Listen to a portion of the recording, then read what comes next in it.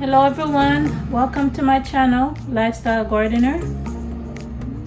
So I'm showing you guys the dresser that my husband and I redid and turned it into this beautiful furniture. I will show you some of the progress, what we did. So stay tuned and I will see you. So the dresser had some holes inside it, so my husband and I decided to get wood filler, and this is what the wood filler looks like.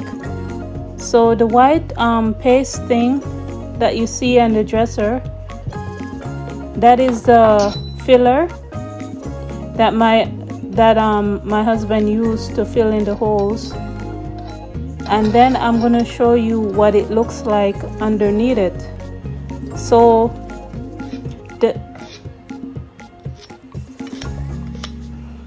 he's filling the holes with the wood filler, then he sand it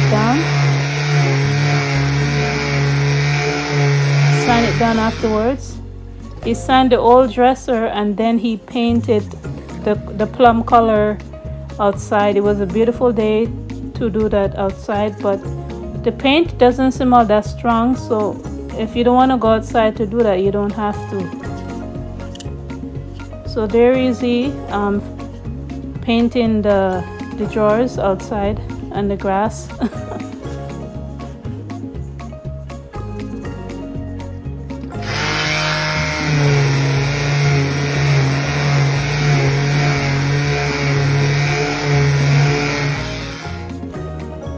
So these are the wood that was falling apart from the dresser, and my husband screwing the wood back inside. So this is the wood filler that is coming through the holes. He also used this wood glue also to glue back the wood inside the dresser. Those two thin wood that is in the dresser, that helped to support the drawers. So this is what the end product look like with the dresser. We turned something that we didn't like the color, something old, and make it into something new by refurnishing it and painting it and fixing whatever needed to be fixed on it. My husband even polished the metal bar. It was a very dark gray color, the handle, but he polished it so much that it brought out the natural color. And at the bottom of the foot also. I'm going to show you what paint we used to do it.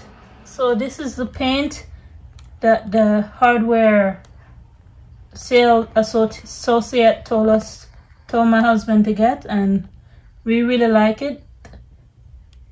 It doesn't have any smell.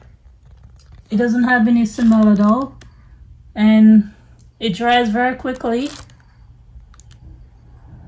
The only thing though, when we try to wipe it down, some of the paint started to come off, so I'm thinking we probably need something to seal the paint on it. We might look into that in the future, but this is really great because we turn something that most people would throw away and we make it into something brand new. And I'm going to use this dresser to store all of my craft things, because I also do crafting. And we got this for free from my husband's sister. This was a child's dresser that I didn't like the color, but I saw the beauty in it, so I decided to tell my husband I wanted to paint it that color that it is now.